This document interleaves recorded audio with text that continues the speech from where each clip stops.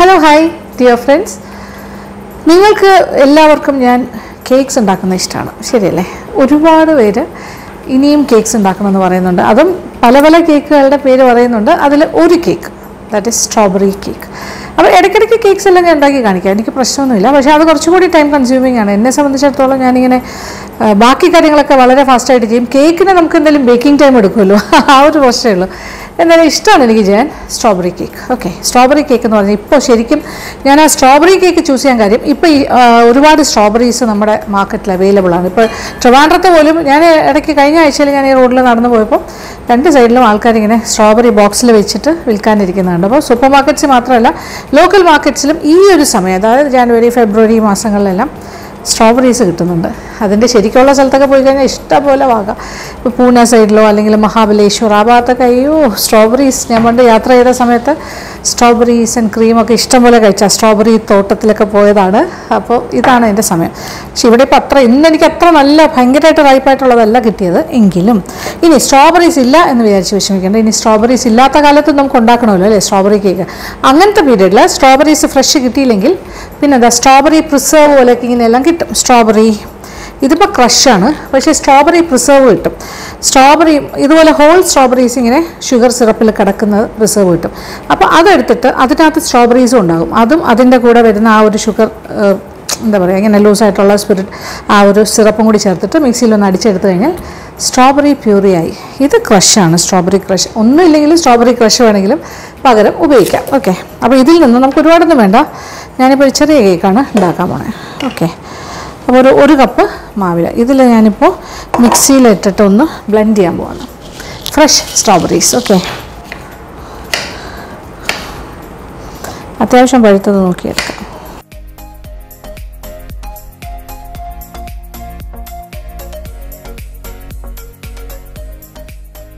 നല്ല പഴുത്ത സ്ട്രോബെറി ആണെങ്കിൽ നല്ല നിറമുണ്ടാകും നമ്മളുടെ പ്യൂരിക്ക്.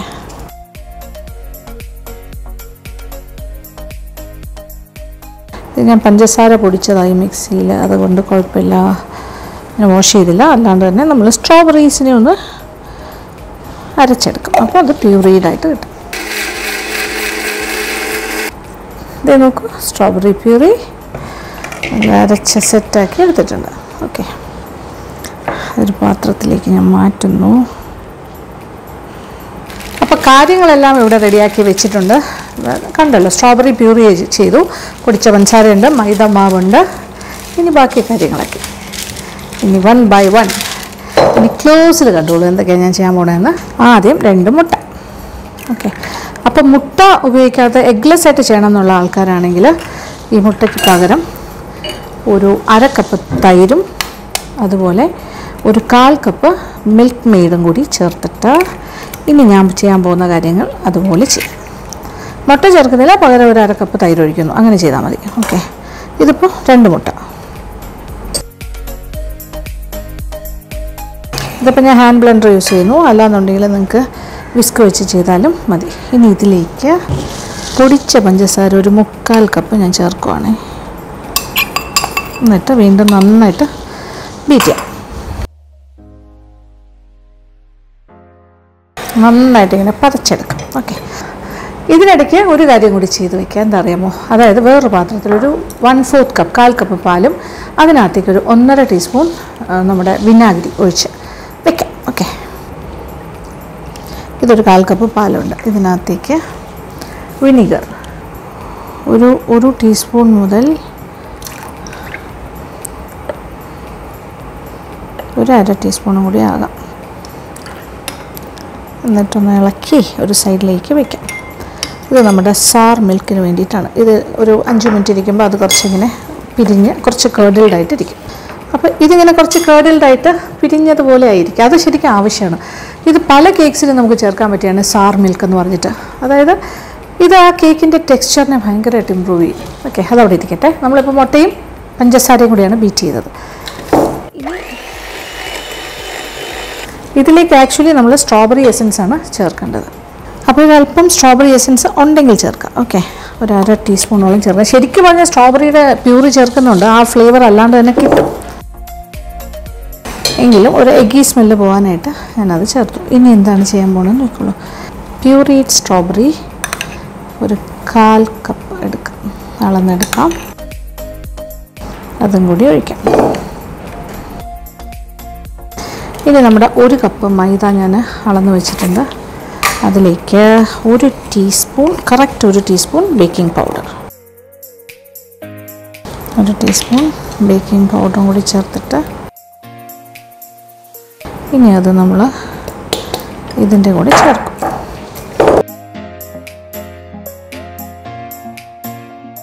ഇനി ഞാനൊരു തടി കൊണ്ട് നന്നായിട്ടൊന്ന് യോജിപ്പിക്കാൻ പോകുന്നു. മാവ് ചേർത്തിട്ട് ഒരുപാടിട്ട് ബ്ലെൻഡ് ചെയ്യേണ്ട ആവശ്യമില്ല. ആഹാ, നല്ല സ്ട്രോബെറിയുടെ മണമുണ്ടല്ലോ. ദേ ഇത് നോക്കിയേ, നമ്മുടെ സാർ മിൽക്ക്. നേരത്തെ ഞാൻ വിനീഗർ ഒഴിച്ച് വെച്ചിരുന്നില്ലേ പാല്, 5 മിനിറ്റ് കഴിഞ്ഞിട്ടേ ഉള്ളൂ. 5 മുതൽ 10 മിനിറ്റ് ഇരുന്നാലും കുഴപ്പമില്ല. അത് ഇതിപ്പോൾ ഏതാണ്ട് ആ ഒരു കേർഡലിൻ്റെ സ്റ്റേജിൽ എത്തിയിട്ടുണ്ട്. ഇനി ഇതും കൂടി ഇതിനകത്തേക്ക് ഒഴിക്കാം. ഇനി ഒരല്പം പിങ്ക് ഫുഡ് കളറും കൂടി ചേർക്കാം, പെർമിറ്റഡ് ഫുഡ് കളർ. ഇനി ഇത് നാച്ചുറലായിട്ടുള്ള പിങ്ക് കളർ വേണമെന്നുണ്ടെങ്കിൽ കുറച്ച് ബീറ്റ്റൂട്ടിൻ്റെ ജ്യൂസ് ഒഴിച്ചാലും മതിയാകും. പക്ഷെ ഞാനിപ്പോൾ കളർ തന്നെയാണ് ചേർക്കുന്നത്, ജെൽ കളർ. കളർ മാറുന്നത് നോക്കിയാൽ കുറച്ചുകൂടി ഡാർക്കായിട്ടുള്ള പിങ്കായിട്ട് കിട്ടും. ഇപ്പോൾ സ്ട്രോബെറിയുടെ കളറ് പോരാന്ന് തോന്നുകയാണെങ്കിൽ എന്തായാലും കുറച്ച് കളർ ചേർത്താൽ മാത്രമേ ആ ഒരു പിങ്ക് നിൽക്കുള്ളൂ. ഒരല്പം കൂടി ആകാം, കാര്യം ബേക്ക് ചെയ്ത് വരുമ്പോൾ അല്ലെങ്കിൽ കളർ കുറയത്തേ ഉള്ളൂ.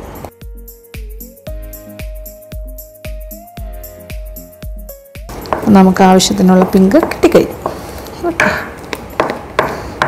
അതെ, സംഭവം ready. So the batter is ready. ഇനി കേക്ക് ടിൻ തയ്യാറാക്കുന്നു, അതിനകത്തേക്ക് ഒഴിക്കുന്നു. കേക്ക് ടിൻ എടുത്ത് വെച്ചിട്ടുണ്ട്, പ്രിപ്പയർ ചെയ്യാം. പക്ഷേ അതിന് മുമ്പ് നമുക്കൊരു കാര്യം ചെയ്തിട്ട് തുടങ്ങാം. അതായത് ഞാനിത് OTGയിലല്ല ഉണ്ടാക്കുന്നത്, അടുപ്പിൽ കുക്കറിൽ വെച്ചിട്ടാണ്. ഓക്കെ, അപ്പോൾ പ്രീ ഹീറ്റ് ചെയ്യാനായിട്ട് വയ്ക്കാം. അപ്പോൾ ഫുൾ ഫ്ലെയിമിൽ ഒരു 6 മിനിറ്റ് 7 മിനിറ്റ് വരെ. അകത്ത് ഉപ്പിട്ടിട്ടുണ്ട്. ഞാൻ സ്ഥിരമായിട്ട് ഉപയോഗിക്കുന്ന ഉപ്പാണ്. ഇപ്പോൾ സ്ഥിരം ഉപയോഗിക്കുന്ന ഉപ്പായതുകൊണ്ട് ആ കളർ ഡിഫറൻസ് ഉണ്ടെന്നേ ഉള്ളൂ, കുഴപ്പമില്ല. ആ ഒരു സ്റ്റാൻഡും ഉണ്ട്. അപ്പോൾ കാസ്കറ്റ് മാറ്റിയിട്ടുണ്ട്, ഈ കറുത്ത ബെൽറ്റ്, പിന്നെ മേളത്തെ വെയിറ്റും മാറ്റി. ഇനി ഈ പേപ്പർ ഇതിൻ്റെ കറക്റ്റ് അളവിന് ഞാൻ കട്ട് ചെയ്ത് വെച്ചു. ഇനി എന്താ ചെയ്യുന്നത് വെച്ചാൽ ഇച്ചിരി എണ്ണ തടവാം. എണ്ണ ഒരല്പം ബ്രഷ് വെച്ച് ചെയ്യാം, അല്ലെങ്കിൽ കൈ കൊണ്ട് ചെയ്യാം. സൈഡ്സിലുമൊക്കെ തേച്ച് കൊടുക്കാം. എന്നിട്ട് ഈ പേപ്പർ ഇട്ടിട്ട് തിരിച്ചും മറിച്ചും അങ്ങോട്ട് ആക്കാം. അപ്പോൾ 2 സൈഡിലും ഒരു ഓയിൽ പേപ്പർ പോലെ ആകും. അങ്ങനെ നമ്മുടെ ബട്ടർ പേപ്പർ നല്ല ഓയിൽഡ് പേപ്പറായി. ഇതാണ് വേണ്ടത്. ഓക്കെ, ഇനി നമ്മൾ തയ്യാറാക്കി വെച്ചിരിക്കുന്ന ബാറ്റർ ഉണ്ടല്ലോ, അതിനെ ഇതിലേക്ക് മാറ്റാം.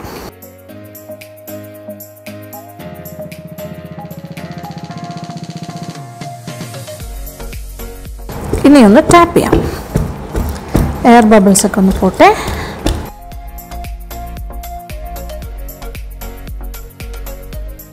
അപ്പോൾ ഞാനൊരു 7 ഇഞ്ചിൻ്റെ ഒരു ടിന്നാണ് എടുത്തിരിക്കുന്നത്. 6 ഇഞ്ചിൻ്റെ വേണമെങ്കിലും ചെയ്യാം, പ്രശ്നമില്ല. 1 കപ്പ് മാവല്ലേ ഉള്ളൂ.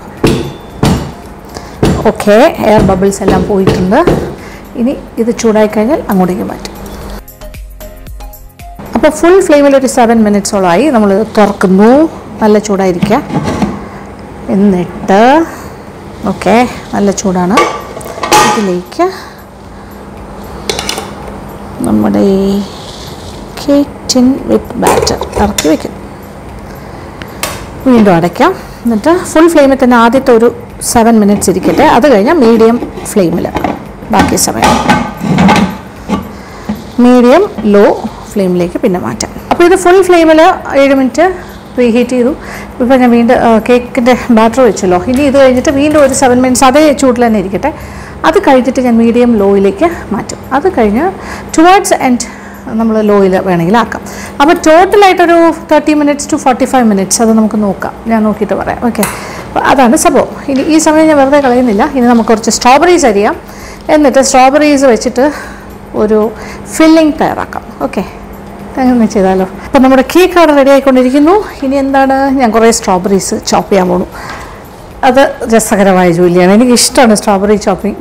അപ്പോൾ ഇങ്ങനത്തെ ബോക്സിലാണ് ഞാൻ മേടിച്ചത് കേട്ടോ. ഇതുപോലത്തെ ഒരു 4 ബോക്സ് മേടിച്ചു. അതിൽ ഏകദേശം ഒരു 2 ബോക്സ് ഫുള്ള് ഞാൻ എടുത്തു. ഇച്ചിരൂടെ വേണമെങ്കിലും എടുക്കാം. ഇത് നമ്മുടെ ഫില്ലിങ്ങിന് വേണ്ടിയിട്ടാണ്. അപ്പോൾ ഇതിനെ ഒന്ന് കഷ്ണങ്ങളാക്കാം.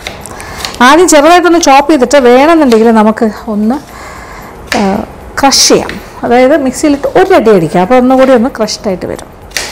അപ്പോൾ അത് പഞ്ചസാരയിലിട്ടിട്ട് നല്ലതായിട്ട് വറുത്തിയെടുക്കണം.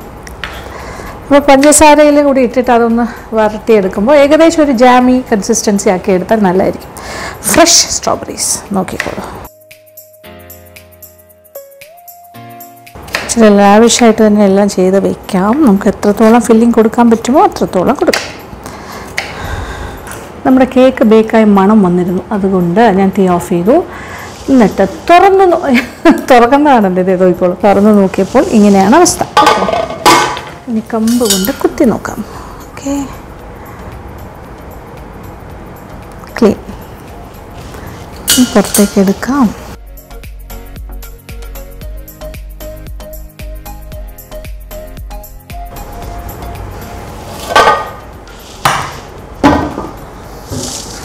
Strawberry cake is ready.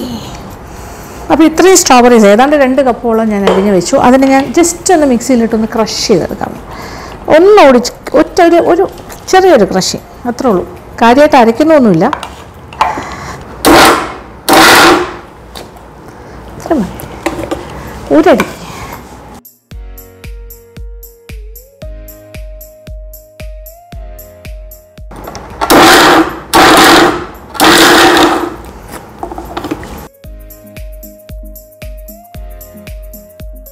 ഇനി അടുത്ത പരിപാടി എന്താണെന്ന് വെച്ചാൽ നമ്മുടെ കേക്ക് തണുക്കാൻ വെച്ചിരിക്കുവാണ്.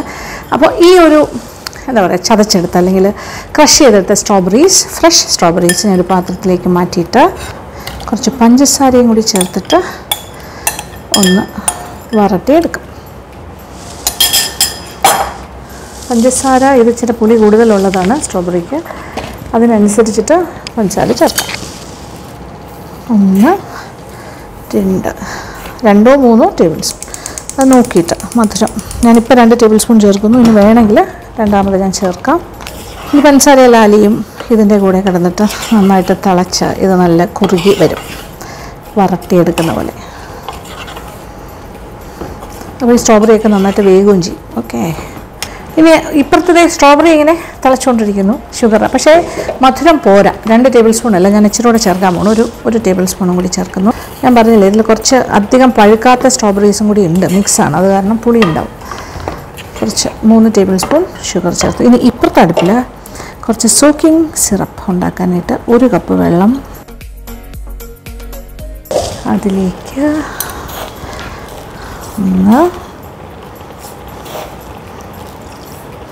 4 ടേബിൾ സ്പൂൺ പഞ്ചസാര ചേർത്തു. ഇതൊന്ന് തിളക്കട്ടെ നന്നായിട്ട്. Strawberry filling ready ആയിക്കൊണ്ടിരിക്കുന്നു. അപ്പോൾ മധുരം ഞാനിപ്പോൾ 3 ടേബിൾ സ്പൂൺ ഇട്ടു. 3 4 ടേബിൾ സ്പൂൺ നിങ്ങളുടെ സ്ട്രോബെറിയുടെ പുളി അനുസരിച്ചിട്ട് അല്ലെങ്കിൽ മധുരം അനുസരിച്ചിട്ടാണ് പഞ്ചസാര ഇടേണ്ടത്. അത് നോക്കിയിട്ട് നമ്മുടെ സോക്കിംഗ് സിറപ്പും റെഡി ആയിക്കൊണ്ടിരിക്കുന്നു. പഞ്ചസാരയൊക്കെ അലിഞ്ഞ് തിളച്ച് ഒരു 5 മിനിറ്റ് തിളച്ച് കഴിഞ്ഞിട്ട് തീ ഓഫ് ചെയ്യാം. ഇത് നല്ല ടൈറ്റായി വരണം. കുറച്ചുകൂടി ഒരു ജാം കൺസിസ്റ്റൻസി പോലെ, അത്രയും വേണ്ട എങ്കിലും ലൂസാകരുത്, അത്രയും ലൂസാകരുത്, ആയി വരും. അപ്പോൾ നമ്മുടെ soaking syrup is getting ready ഉണ്ടല്ലോ. ഇനി കുറച്ചൊന്ന് തിളക്കട്ടെ, ഒരു 5 to 7 മിനിറ്റ്സ് ഒന്ന് തിളക്കട്ടെ. ഓക്കെ, സ്ട്രോബെറി ഫില്ലിംഗ് ഇവിടെ റെഡിയായി. നല്ല ഇങ്ങനെ ടൈറ്റായി വരുന്നു. ഇനി ഇരുന്നൊന്ന് ടൈറ്റാകും, അപ്പോൾ തീർന്ന് മാറ്റാം. അതുപോലെ ഷുഗർ സിറപ്പും നോക്കിയേ, ഇങ്ങനെ കണ്ടല്ലോ. ഇത് തീ ഓഫ് ചെയ്യാം. അപ്പോൾ ഇരിക്കുന്ന സമയത്ത് അത് കുറച്ചുകൂടി ഒന്ന് ടൈറ്റായിക്കോളും. അപ്പോൾ കുറച്ച് സ്ട്രോബെറിയുടെ ചങ്ക്സൊക്കെ ഇങ്ങനെ ഇടയ്ക്കിടയ്ക്ക് കിടക്കണം. അതാണ് അതിൻ്റെ ഒരു സുഖം, നമുക്കിങ്ങനെ കടിക്കാൻ കിട്ടുമല്ലോ. പിന്നെ ഇവിടെ ഷുഗർ സിറപ്പിൻ്റെയും തീ ഓഫ് ചെയ്യാൻ പോകണു. സോക്കിംഗ് സിറപ്പ്, അപ്പോൾ 2 കാര്യങ്ങളും റെഡി. രണ്ടും ഒന്ന് തണുക്കട്ടെ. ആ സമയം നമ്മുടെ കേക്കും തണുത്ത് സെറ്റായിരിക്കും. ഓക്കെ, സ്ട്രോബെറി ഫില്ലിങ് ഞാൻ പാത്രത്തിലേക്ക് മാറ്റി വേറൊരു ബൗൾ.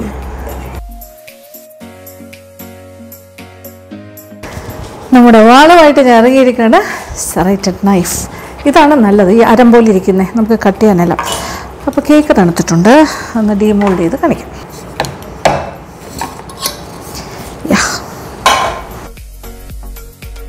പേപ്പർ മാറ്റാം. ഓക്കെ,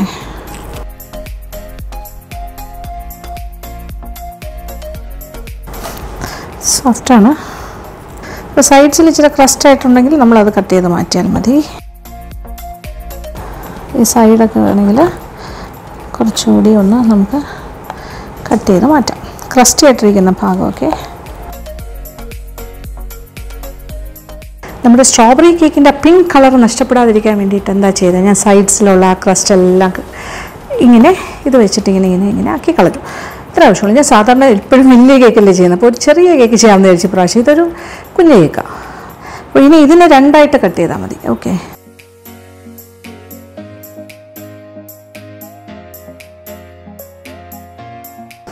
നല്ല സോഫ്റ്റ്. ഓക്കെ, സോഫ്റ്റായിട്ട് തന്നെ ഇരിക്കുന്നു. ഇനി നമ്മൾ ഈ സ്ട്രോബെറി കേക്കിന് ഒരു സ്ട്രോബെറി ഫ്രോസ്റ്റിംഗ് ആണ് കൊടുക്കാൻ പോകുന്നത്. അത് പക്ഷേ നമ്മൾ വിപ്പിംഗ് ക്രീമോ ബട്ടർ ക്രീമോ ഒന്നും വെച്ചിട്ടല്ല, വെറൈറ്റി അല്ലേ. ഒരു റോയൽ ഐസിംഗ് ആണെന്ന് ചോദിച്ചാൽ അല്ല, പക്ഷേ സംതിങ് സിമിലർ. റോയൽ ഐസിങ്ങിൻ്റെ ഒക്കെ ഒരു ചെറിയ രീതിയിൽ എഗ് വൈറ്റും ഐസിങ് ഷുഗറും വെച്ചിട്ട് ചെയ്യുന്നൊരു പരിപാടി. ഒരു ഗ്ലേസ് ഐസിങ്ങിൻ്റെയൊക്കെ ചെറിയൊരു ഫോം. അപ്പോൾ നമ്മുടെ പാസ്ചറൈസ്ഡ് ആയിട്ടുള്ള എഗ്സ് ആണെങ്കിൽ, പാസ്ചറൈസ്ഡ് എഗ്സ് വിദേശത്തൊക്കെ കിട്ടും, ഇവിടെ നാട്ടിലും കിട്ടുന്നുണ്ടാകാം. അങ്ങനെ പാസ്ചറൈസ് ചെയ്ത് വരുന്ന മുട്ടയാണെങ്കിൽ എഗ് വൈറ്റ് ഡയറക്റ്റ് ഉപയോഗിക്കുന്നതിൽ തെറ്റില്ല. അല്ലാന്നുണ്ടെങ്കിൽ എഗ് വൈറ്റ് ഉപയോഗിക്കുമ്പോൾ പലർക്കും ഒരു സംശയം ഉണ്ടാവും, വേവിക്കാതെ കുക്കാകാത്ത എഗ് വൈറ്റ് എങ്ങനെ കഴിക്കല്ലേ. അപ്പോൾ എന്തായാലും ഇതൊരു 2 മുട്ടയുടെ വെള്ള. ഇത് പാസ്ചറൈസ്ഡ് ആയിട്ടുള്ള മുട്ടയല്ല, സാധാരണ മുട്ട നമുക്ക് എപ്പോഴും കിട്ടുന്ന മുട്ടയിൽ നിന്നും എഗ് വൈറ്റ് അത് മാത്രം എടുത്തിട്ട് ഞാനൊന്ന് ചെറുതായിട്ട് ഇങ്ങനെ ഈ പാത്രം ഡബിൾ ബോയിലിംഗ് പോലെ ഈ താഴത്തെ പാത്രത്തിൽ വെള്ളമുണ്ട് ചൂടായിക്കൊണ്ടിരിക്കുന്നു. മേളത്തെ ബൗളിലേക്ക് ഞാൻ ഒഴിക്കുന്നു. അപ്പോൾ ചെറിയ ചൂട് താഴെ നിന്ന് കിട്ടും. എന്നിട്ട് നമ്മളിതൊന്ന് വിപ്പ് ചെയ്യാം.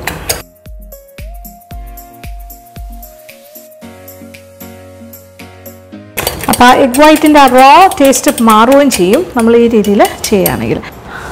അപ്പോൾ ഇങ്ങനത്തെ നമ്മുടെ കൈ വെച്ചിട്ടാണ് ഞാനിപ്പോൾ ചെയ്തുകൊണ്ട്, കയ്യിലുള്ള സാധാരണ വിസ്ക് വെച്ചിട്ടാണ് ചെയ്തത്. അപ്പോൾ നിങ്ങൾ കണ്ടല്ലോ ഞാൻ എന്താ ചെയ്തതെന്ന്. അപ്പോൾ ഇത് ശരിക്കും പറഞ്ഞാൽ അപ്പോൾ അത്യാവശ്യം ആവി കയറിയിട്ടുണ്ട്. അപ്പോൾ അതിൻ്റെ ആ റോ ടേസ്റ്റോ അല്ലെങ്കിൽ ആ ജേംസൊക്കെ പോയിട്ടുണ്ടാകും, പേടിക്കേണ്ട. പാസ്ചറൈസ്ഡ് അല്ലാത്ത മുട്ടയാണെങ്കിലും ഇങ്ങനെ ചെയ്തു കഴിഞ്ഞാൽ ഒരു പ്രശ്നമില്ല. ഇതിനകത്തേക്ക് നമ്മൾ എന്താ ചെയ്യാൻ പോകണമെന്ന് വെച്ചാൽ ഇത് കുറച്ചുകൂടി വലിയൊരു പാത്രത്തിലേക്ക് മാറ്റാൻ പോകും. എന്നിട്ട് നല്ലതായിട്ട് വിപ്പായി വന്നിരിക്കുവാണ്, നല്ല മെറാങ് പോലെ ആയിട്ടുണ്ട്. ഇതിലേക്ക് ഇനി ഞാൻ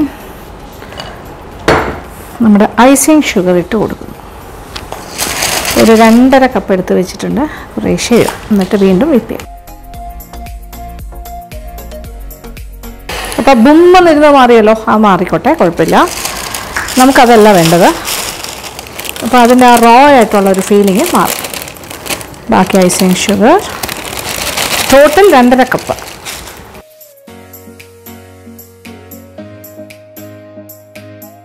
ഇനി ഇതിലേക്ക് ആദ്യം നമ്മൾ തയ്യാറാക്കിയില്ലേ സ്ട്രോബെറി പ്യൂറി, സ്ട്രോബെറി അരച്ചില്ലേ നമ്മുടെ ബാറ്ററിൽ ചേർക്കാനായിട്ട്, അതിൽ നിന്നും കുറച്ച് മാറ്റി വെച്ചിരുന്നു 2 ടേബിൾ സ്പൂൺ.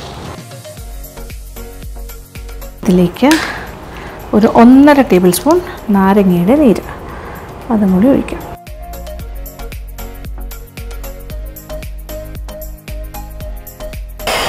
ഇത് നമ്മുടെ ഫ്രോസ്റ്റിങ്ങിന് കുറച്ച് കളർ കൊടുത്താലോ, അതായത് പിങ്ക് ഫുഡ് കളർ.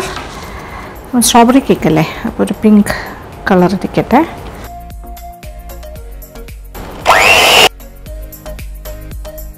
ഇത് അല്പം കൂടി ആകാം കളർ.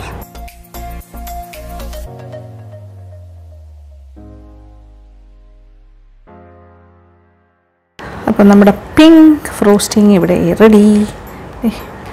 ഇങ്ങനൊരു ഫ്ലോയി കൺസിസ്റ്റൻസിയിൽ റെഡിയാക്കുന്നു. ഇത് നമ്മൾ ഷുഗർ സിറപ്പ് നേരത്തെ കരുതി വെച്ചിരുന്നല്ലോ, അതുപോലെ ഇങ്ങനെ വയ്ക്കാം. ഉള്ളിലേക്ക് പോകും, സോഫ്റ്റായിട്ട് വരും. നല്ല സ്പഞ്ചി ആയിട്ട് തന്നെയാണ് ഇരിക്കുന്ന കേക്ക്, കുഴപ്പമില്ല, ഉള്ളിലേക്ക് പോകുന്നുണ്ട്. ഒരു ഭാഗം സെക്കൻഡ് ഭാഗത്തും അതുപോലെ തന്നെ ചെയ്യാം.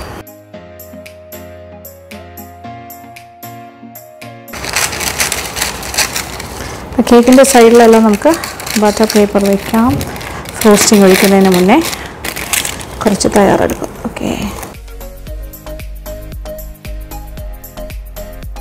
റെഡി. അപ്പോൾ ടേൺ ടേബിളിൻ്റെ താഴെയും ഒരു ബട്ടർ പേപ്പർ വെച്ചു. അപ്പോൾ നമ്മുടെ മേശയൊന്നും കേടാവില്ല. ഇനി ദേ ഫില്ലിങ്, നമ്മൾ പഞ്ചസാരയിട്ട് വറുത്തിയെടുത്തില്ല, ആ ഫില്ലിങ് വയ്ക്കാം. നമ്മുടെ സ്ട്രോബെറി കേക്കിൻ്റെ സ്ട്രോബെറി ഫില്ലിങ്. അപ്പോൾ ഷുഗർ സിറപ്പ് നന്നായിട്ട് സോക്ക് ചെയ്തിട്ട് മാത്രം ഇങ്ങനെ ചെയ്താൽ മതി. ആ ഫില്ലിങ് അത് കഴിഞ്ഞിട്ടാണ് നമ്മൾ വയ്ക്കുന്നത്. അറ്റത്തേക്ക് കൊണ്ടുപോകണ്ട, അതങ്ങോട്ട് പോയിക്കോളും. നല്ല തിക്കായിട്ട് ഞാൻ വയ്ക്കണം, ചെറിയ കേക്കല്ലേ, അപ്പോൾ ഇഷ്ടംപോലെ ഉണ്ട്. Lavish strawberry filling. ഒന്നുകൂടി ഞാൻ വീണ്ടും ഷുഗർ സിറപ്പ് കോട്ടിങ്. നമ്മുടെ സോക്കിങ് സിറപ്പാണ്, സോഫ്റ്റ് ആകാനാണ്. നല്ല സോഫ്റ്റ് ആണെങ്കിൽ അതിങ്ങനെ നിറച്ച് മധുരം. ഓക്കെ, ഇനി ഇതിൻ്റെ മുകളിലേക്ക് കമിഴ്ത്തി വയ്ക്കണം. ഓക്കെ, ഇത്രയും മതി. കഴിഞ്ഞു. സ്മൂത്താക്കി വെച്ചിട്ട് ഇനി ഇതിൻ്റെ മുകളിലേക്കാണ് നമ്മൾ നമ്മുടെ ഫ്രോസ്റ്റിംഗ് ഒഴിച്ചു കൊടുക്കുന്നത്.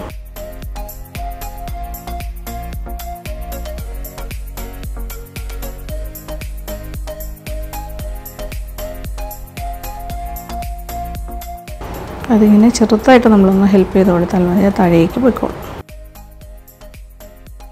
Full coverage.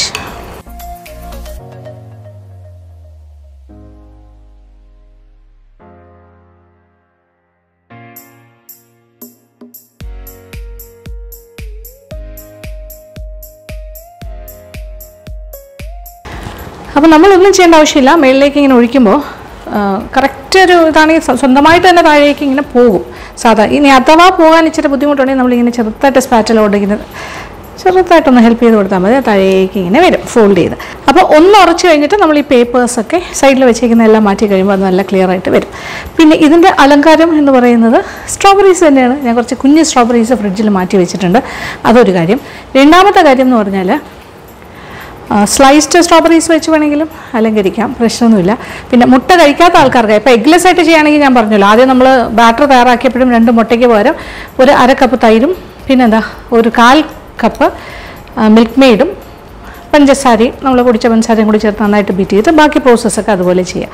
അപ്പോൾ മുട്ട വേണ്ട. അപ്പോൾ ഈ ഒരു ഫ്രോസ്റ്റിങ്ങിന് ഞാൻ എഗ് വൈറ്റ് ചേർത്തു. അപ്പോൾ എഗ്ഗ് കഴിക്കാത്തവരാണെങ്കിൽ പ്ലെയിൻ ആയിട്ടുള്ള ഒരു ഐസിങ് കൊടുത്ത്, അതായത് ഗ്ലേസ് ഐസിങ് ചെയ്താൽ മതി വെറുതെ. അതായത് ഐസിങ് ഷുഗറും പിന്നെ അതുപോലെ നാരങ്ങാ നീരും ഒരല്പം കളറും പിന്നെ നമ്മളിപ്പോൾ ചേർത്ത കാര്യമുണ്ടല്ലോ സ്ട്രോബെറി പ്യൂറി, അതൊരല്പം ചേർക്കാം, കളർ ചേർക്കുക. പിന്നെ ഒന്നുമില്ല, ജസ്റ്റ് അതായത് ഐസിങ് ഷുഗറിൽ സ്ട്രോബെറി പ്യൂറി ഒഴിച്ചിട്ട് അപ്പോൾ ഒന്ന് ലൂസാകുമല്ലോ, അതിനനുസരിച്ചിട്ട് കുറച്ച് നാരങ്ങ നീരും കൂടി കൊടുത്ത് അതൊന്ന് ആ ഒരു ഒഴിക്കാൻ പറ്റുന്നൊരു പോറിങ് കൺസിസ്റ്റൻസിയിലാക്കിയിട്ട് ഒഴിച്ചു കൊടുത്താൽ മതി. അപ്പോൾ നല്ലൊരു ഗ്ലേസ് ഐസിങ് ആയിട്ട് വരും.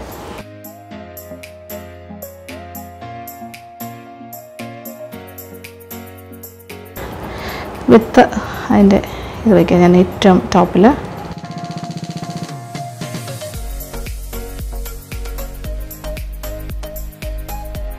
ഇത് സെറ്റാവാൻ ഇച്ചിരി കൂടെ സമയം എടുക്കും, പക്ഷേ നമുക്ക് സൈഡിലെ പേപ്പറൊക്കെ മാറ്റാം, അപ്പോൾ കുറച്ചുകൂടെ ഒരു നീറ്റ് ഫിനിഷ് വരും. ഇതേ ഇളക്കി തുടങ്ങാം. അപ്പോൾ എക്സസ് ആയിട്ടുള്ളത് പേപ്പറിൽ പറ്റിയിട്ട് ഇങ്ങോട്ട് പോരും.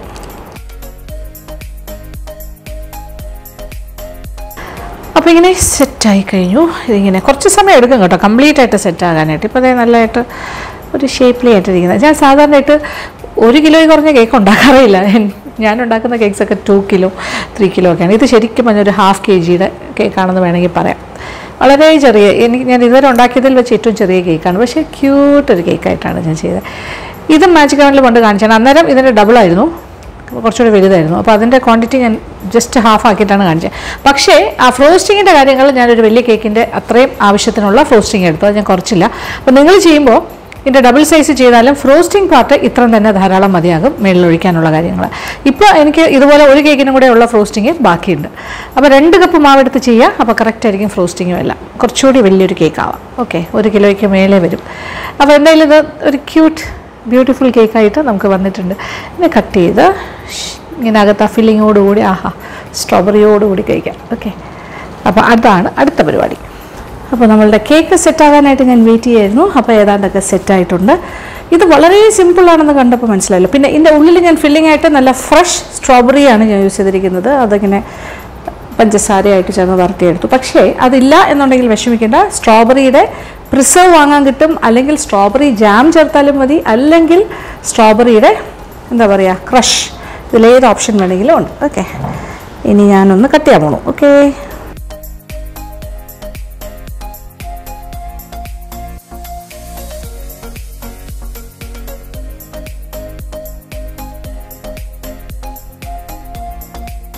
നമ്മളുടെ ഒരു പീസ് എടുത്തിട്ട്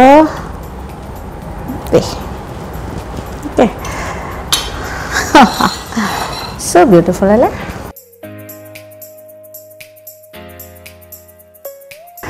അങ്ങനെ നമ്മുടെ ബ്യൂട്ടിഫുൾ സ്ട്രോബെറി കേക്ക് റെഡി. കാണാൻ എന്ത് ഭംഗിയല്ലേ, ക്യൂട്ട്. ഒരു ചെറിയ കേക്കായിട്ട് ഉണ്ടാക്കിയപ്പോൾ കുറേ ക്യൂട്ടായിട്ട് എനിക്ക് തോന്നുന്നു. എനിവേ, ഇതിലൊരു വളരെ തിൻ ലെയർ ഓഫ് റോസ്റ്റിംഗ് മാത്രമേ ഉള്ളൂ. പക്ഷെ കാണുമ്പോൾ ഭയങ്കര ലുക്കാണ്. കാര്യം പിങ്ക് കളറിലെ കേക്കുമാണ്, പിങ്ക് ഫ്രോസ്റ്റിംഗ് ആയതുകൊണ്ട് നല്ല സ്ട്രോബെറി ഫീലാണ്. മണം സ്ട്രോബെറിയുടെ. പിന്നെ അകത്തെ ഫീലിംഗ് എല്ലാം ഫ്രഷ് സ്ട്രോബെറീസ് അല്ലേ. പിന്നെ വേറൊരു കാര്യം പറയട്ടെ, ഇതിലപ്പോൾ നോ ക്രീം ഫ്രോസ്റ്റിംഗ് ആണ്. ക്രീമില്ല, വിപ്പിംഗ് ക്രീമില്ല, ബട്ടർ ക്രീമില്ല, ഒന്നുമില്ലല്ലോ.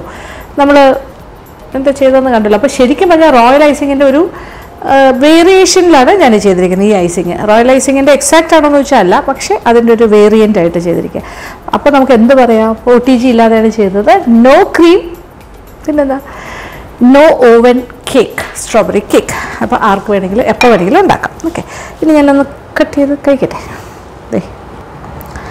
ഇത് നല്ല ഓക്കെ.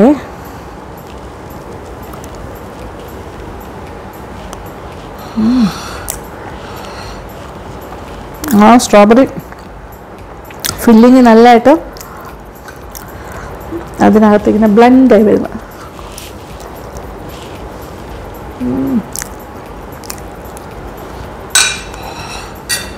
സൂപ്പറായിട്ടുള്ള സ്ട്രോബെറി ടേസ്റ്റ് കിട്ടുന്നുണ്ട്. മുകളിലത്തെ ഫ്രോസ്റ്റിങ്ങിൻ്റെ ഒരു മധുരവും എല്ലാം ചേർന്ന് വരുന്നു.